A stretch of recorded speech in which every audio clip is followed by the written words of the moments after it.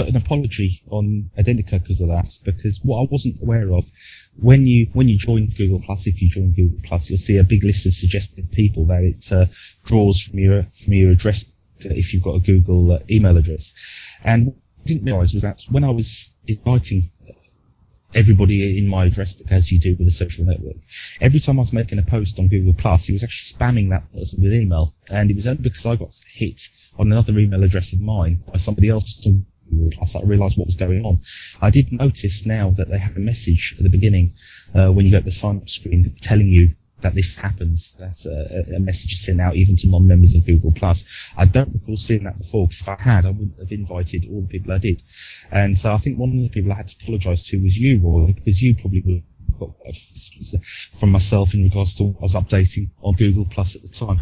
I don't think I said anything. I got so-called invitations with quite a few people. Yeah, I sent you one. In some cases, I think those people would not want to be seen as inviting me. Because they know I'm pretty much not a big fan of the whole scene that's associated with so-called social network. The way I see it is they try to use their space as a sort of a vacuum of content for people's links, people's stories, people's friends, so that people basically don't do it themselves, but they belong to a part of a network effect enabled community of people producing more content for Google to put ads on. I don't trace the benefits or I run my own sites, I run my own mail server, things like that, so I really don't need those services, and I do try to avoid them to the extent that I can. I also use Identica for the reason, well, if you want to be part of a community and you want to communicate within a framework of friends and things like that, you could do it in a way that's a bit more open and centered. Well, one of the things I can do with Identica is actually import the content that I post, and which I do basically using all kinds of processes. And well, what strikes me as odd with Google's thing, do you remember this thing called Buzz that got them sued before? Yeah, I never really looked into that. I've seen quite a few references to it, and it's funny you should mention that, because I brought up the other day with another user, Google Wave, and they had no clue what I was talking to, which was another tech that sort of went the journey from Google. But no, go on. Sorry, continue on with that. Well, I think what they got sued for was people's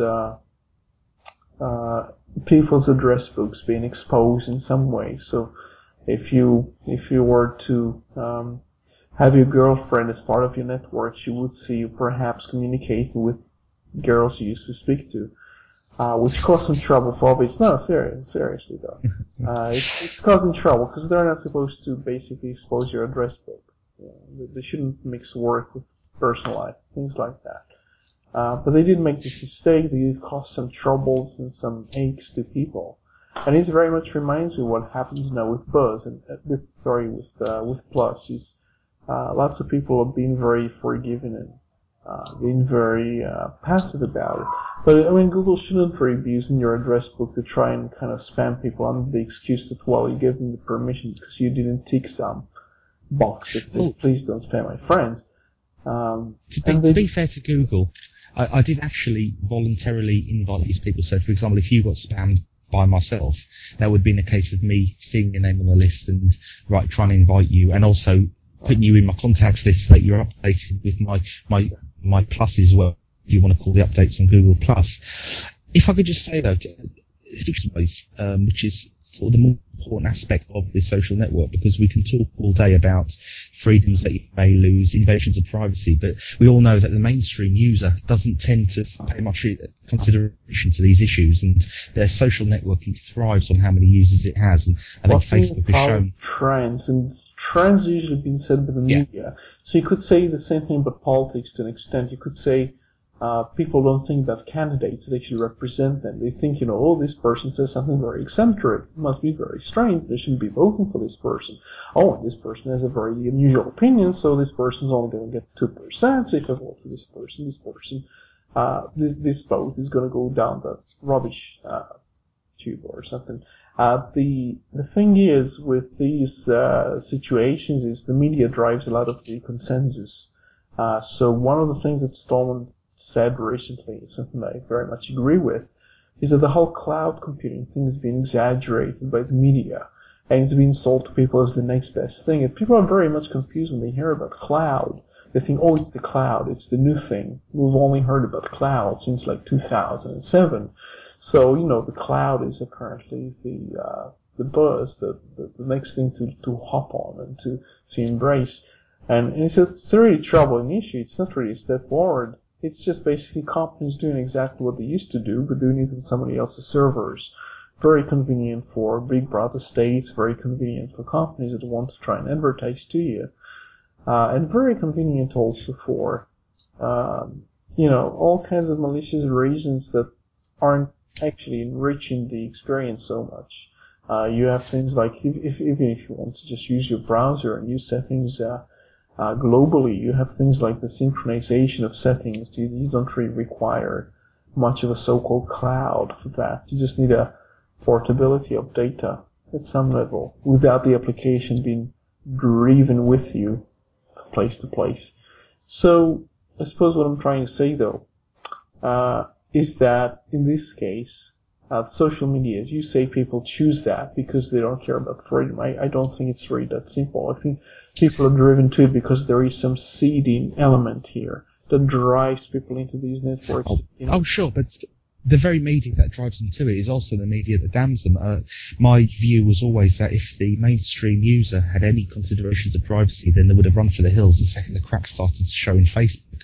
They didn't, and it's taken something like Google Plus to now have people asking the question, are people going to migrate away from Facebook? I actually know loads of people who are on Facebook and they hate Facebook, and I heard this years ago, and they're still with it. And you know why they're still on it? Because all the friends are on it. And even though the friends are, it's kind of like a naked emperor type situation where everyone knows that something is wrong there, but everyone is still on the same show, and everybody is still watching the same king walking down the aisle. And they carry on just, worshipping the silk and the linen and everything else.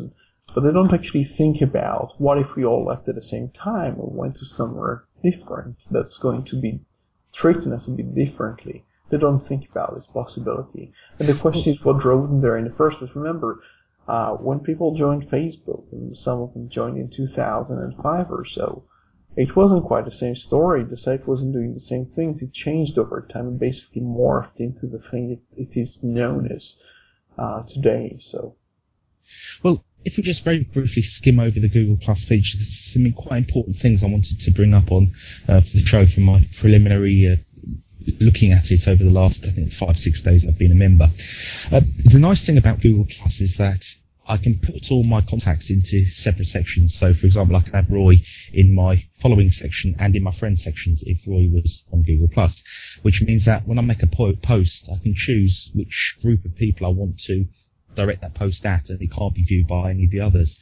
So, for example, I might have some family snaps which would be of no interest to anybody but my family. Well, I can put that to my family only, and only my family members will see that. Everybody else will be completely oblivious.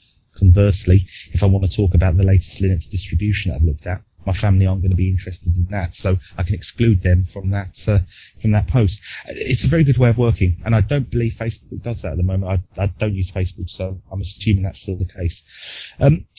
The main thing about Google Plus for me, apart from being a social networking site that's instead of Facebook, which I refuse to use, is probably the chat, which is in an incredibly advanced stage, in my humble opinion. The Google Plus allows you to chat via a text medium, obviously on your stream or your wall, whatever you want to call it, but also allows you to directly chat to anybody on your contact list who you've previously agreed to chat with. So you send them an invite to chat, they agree, and then they come on your contact list. The other part that really does impress is the voice and video chat, which I've just tested out tonight, literally an hour ago, with a very good friend of mine who's online quite often, and he's from Brazil. And we talked on the voice chat through Google Plus, and all I can say, absolutely fantastic. No lag whatsoever. The sound quality was far better than anything I've ever experienced through Skype. it might have been blind luck. It might have been my ISP was in a good mood, or his ISP was in a good mood, and we're getting a decent bandwidth. Or it could be that this is a damn good service and something that's very, very useful. Both of us were very, very impressed at the crystal clarity of the sound. And the other thing it allows you to do as well is